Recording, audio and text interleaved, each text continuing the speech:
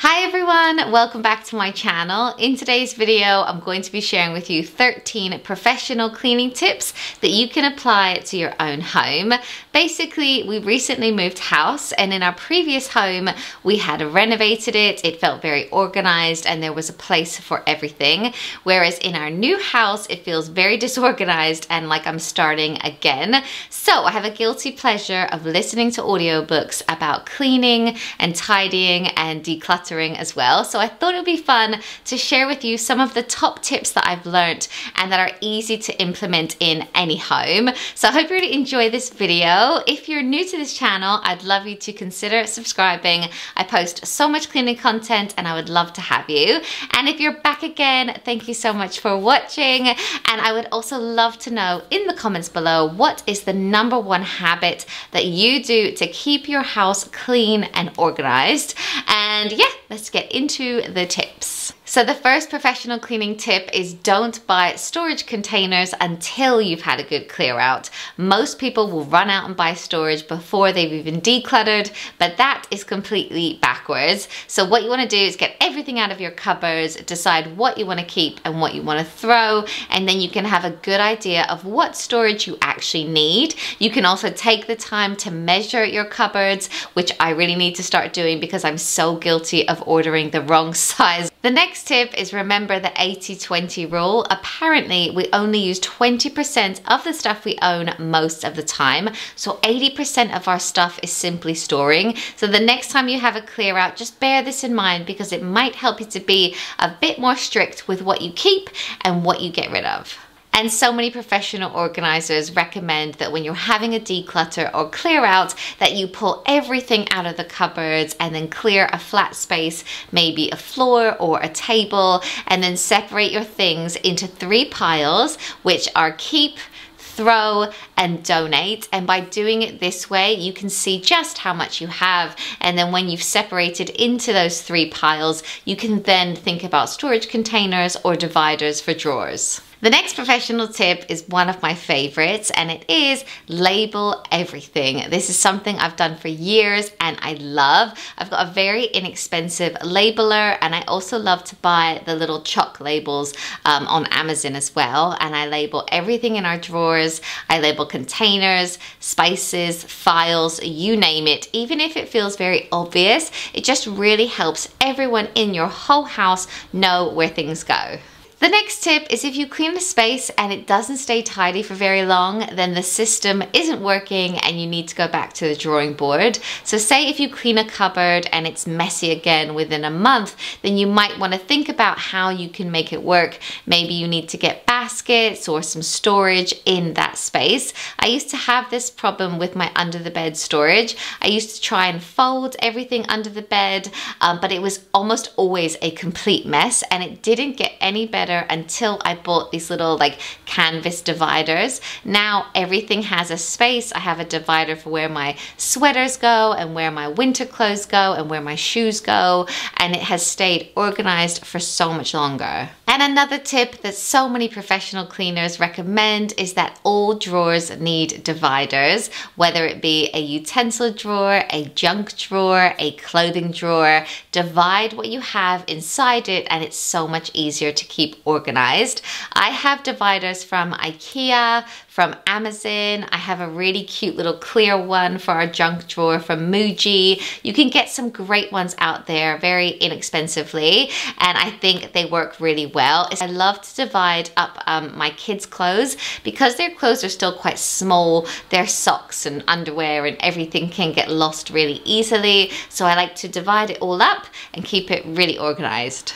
The next tip is eliminate clutter zones by making them less accessible. So often clear counter spaces or desks or tables just become dumping grounds where everyone puts their stuff. But one professional recommends that you literally block that space. So you completely clear it and then place an arrangement of flowers in the way to stop people from dumping stuff on. Or some also recommend with your table that you literally place placemats and cutlery, so it's kind of like a no dumping zone, then it looks beautiful and tidy, but it's not going to have everything left on top of it. The next tip is from professional organizer Kate Brown, and she recommends that you make everything a one-handed operation. She says she doesn't know why we make our life hard by having a laundry basket with a lid at the back of the closet, and it's so inaccessible. She said it's much better to have things that we use often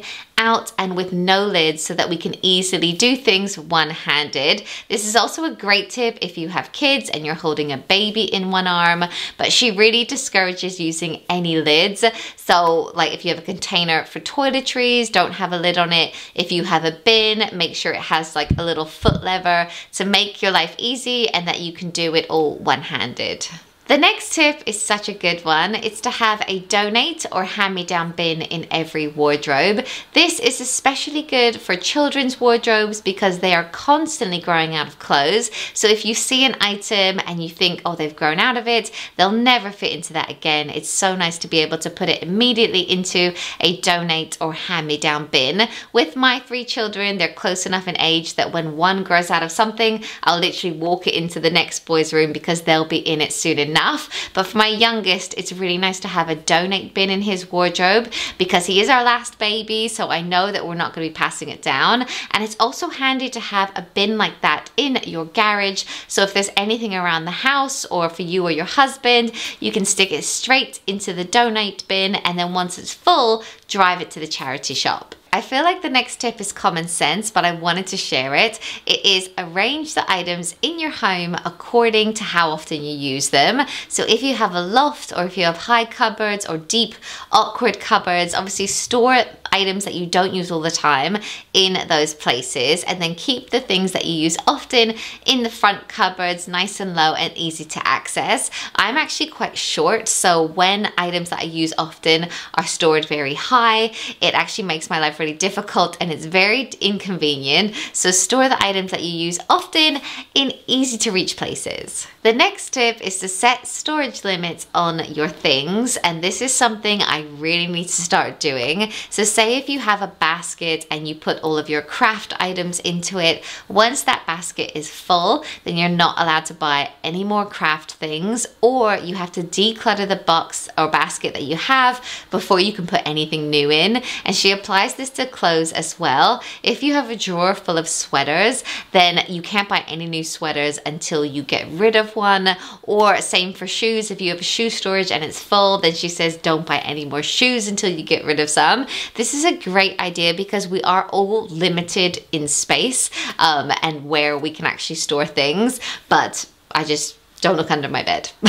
I also wanted to share with you one of my favorite cleaning habits that I talk about all the time on this channel, but it really works, and it is the one-touch method. If you can apply this habit to your life, it makes a huge difference, and it is exactly as it sounds. It's just cleaning things and doing things with one touch. So say when you walk in the door and you take off your jacket, don't just throw it on the floor or onto the banister. With one touch, just take it off and then hang it up where it needs to go. Same for shoes, just take them off and put them exactly where they need to go, etc. And this is something I'm really trying to instill in my children. And the last tip is to respect, don't neglect your bedroom. So your bedroom should be a clutter-free haven. You should get rid of anything that does not relate to dressing, sleeping, relaxation, or romance. Relocate anything else to other rooms, store them away, and maybe add some flowers or a plant or a candle to your room, and then you will instantly feel relaxed when you retreat to your bedroom. So many professionals also said to make it a kid-free zone with no kid items, and that made me really laugh because Jackson is currently sleeping in our bed again randomly between me and my husband, so often his soft toys or his books are in our bedroom. But I was thinking about our old house, not intentionally, but all of the photos that we had in our old bedroom were wedding photos or just photos of us as a couple, and that's actually something they recommend as well. well. So it's just interesting. But anyway, that is all the tips that I wanted to share with you today. I hope you liked this video and found it insightful. Let me know in the comments below which tip was your favorite and that you might apply to your home. And thank you so much for watching. I'll see you soon. Bye guys.